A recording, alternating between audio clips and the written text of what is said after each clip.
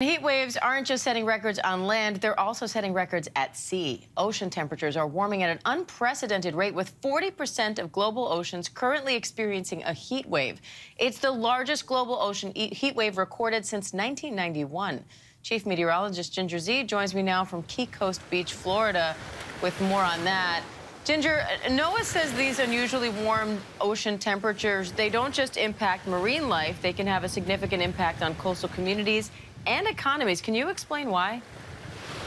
Oh, of course. I mean, there's no question that when I bend down and the water temperature is in the 90s, some places mid to upper 90s already at this time of year, there are major implications. That's 4 to 7 degrees above average for this point in the year. We would see this more like late August, early September. So what happens when we heat up then? It's going to be likely unprecedented. Here in the Florida Keys, you can see that drone video that we took earlier.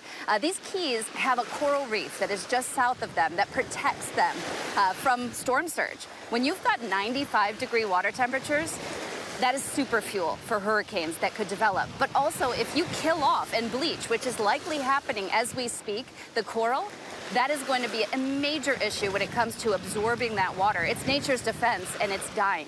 And so we'll be today actually going on an urgent coral rescue to save some of that with the Florida Aquarium.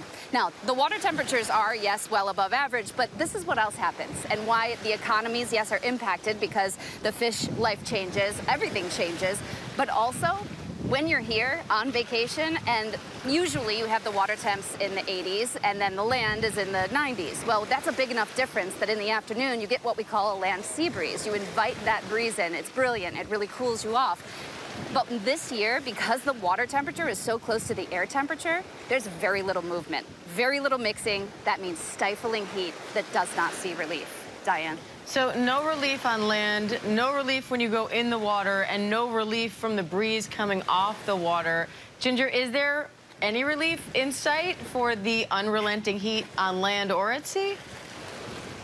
So that's the unfortunate part, is we started these consecutive, unprecedented, obliterating records about 6 weeks early in places like El Paso, Las Cruces, New Mexico, seeing some of those really big changes. But remember, this is a big part of it. We've got a blocking pattern, part of it because the Bermuda High is usually further north and stronger, but it has been further south and weaker, allowing those cooling trade winds to stay south of Florida. So particularly here, we have been seeing this excessive heat for days and days on end, and unfortunately, even though today only ends in the mid-90s, which is one of their, quote, coolest days in the last couple of weeks, it's going to get even hotter through the weekend, and here's why. The Saharan dust that is normal to be pulled in with this high-pressure system is going to tamp down any storms and clouds, so that makes it hotter, but it also can kind of trap heat. You'll also get some really colorful sunrises and sunsets, but you will be baking and barely able to stay out. So it's not just, again, in South Florida, it's not just along the Gulf Coast or through Texas, but all the way back to the desert Southwest, where I think it's really important to remember, because a lot of people are saying to us, come on, it's July, it's the desert. No, Tucson now breaking their all-time number of 110 plus, and they will keep breaking it this week. When you shatter records instead of just break it by a day, that's not just regular July. And Ginger, the eyes can deceive us sometimes, because looking at you right now, it looks ideal. I mean, you've got a breeze flowing through your hair. The water looks beautiful and clear.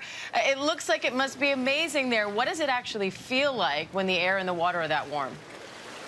When we stepped out the car at 5 a.m., the heat index was already 97 degrees. So that's the thing, is that early in the morning, sure, it's doable. We actually do have a breeze, being that this is the coolest morning, so the land was cooler than the ocean, so you kind of had this offshore breeze develop. But when it comes to this afternoon, ask me again. Take a look. I won't be able to have enough powder to make me look like I'm not a sweaty mess. Well, thankfully you did a great job on your makeup today. Ginger, we so appreciate you coming at us with this important information. It's so important to keep this all in mind, and we appreciate you going out there to get it. Thank you. Hi, everyone. George Stephanopoulos here. Thanks for checking out the ABC News YouTube channel. If you'd like to get more videos, show highlights, and watch live event coverage, click on the right over here to subscribe to our channel. And don't forget to download the ABC News app for breaking news alerts. Thanks for watching.